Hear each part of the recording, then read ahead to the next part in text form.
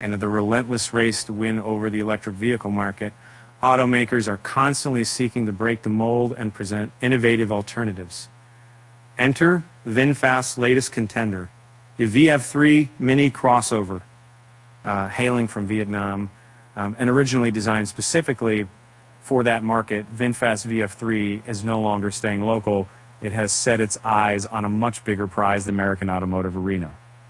After a somewhat lukewarm launch of its larger SUVs, the VF8 and VF9, the company is considering adding this tiny EV to its U.S. fleet.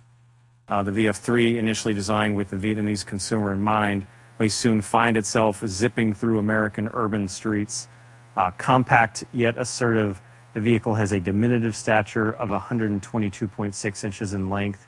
Yes, that's a whole 10 inches shorter than the Baojun Yep, a similar model co-produced by GM and its Chinese collaborators, SAIC and Wuling. Interestingly, VinFast remains coy about the specifics of the VF3's electric battery and motor. What they have emphasized is its commendable travel range. VinFast did not disclose an actual number, though, which aligns perfectly with the daily commute and driving habits of the average Vietnamese motorist. Given its dimensions and market intent, one can safely speculate that the VF3 houses a solitary motor driving its two wheels. It's easy to dismiss the VF3 as just another EV in an oversaturated market. However, the compact EV has already charmed potential VinFast dealers in the U.S. They're not only just impressed, they're practically imploring the Vietnamese automaker to ship the VF3 stateside as an economical EV alternative. And while VinFast navigates the waters of market research and analyzes the demand for the VF3 in the U.S., it's clear that the initial response has been overwhelmingly positive during recent meetings with prospective dealers in Tampa, Florida, and Dallas, Texas. Life-size foam replica of the VF3 became the star of the show. As Ducao, an advice to VinFast, quipped, the enthusiasm for the VF3 was almost unanimous.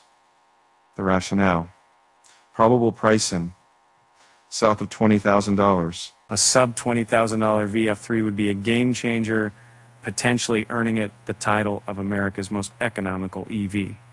Sure, the dealers are excited about a new, cheap, and cheerful EV, but will the customers join them and vote with their wallets? Is America ready for an EV that's barely bigger than the Walmart shopping cart? Is the price enough to sway people away from 7-seat SUVs and into what's basically a shoebox on wheels? Beyond the VF3, VinFast's U.S. ambitions are evident. They've confirmed the introduction of 4 other models, all crossovers.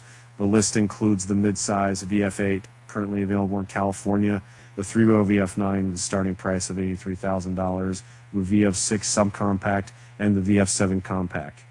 To further solidify their commitment, they're establishing a production hub right in North Carolina. VinFast had a bumpy start in the U.S., followed by a rather explosive but short-lived IPO from which the company hasn't recovered yet. A sub-$20,000 electric vehicle is on everybody's shopping list, but the compromise on dimensions may be a big problem for many buyers.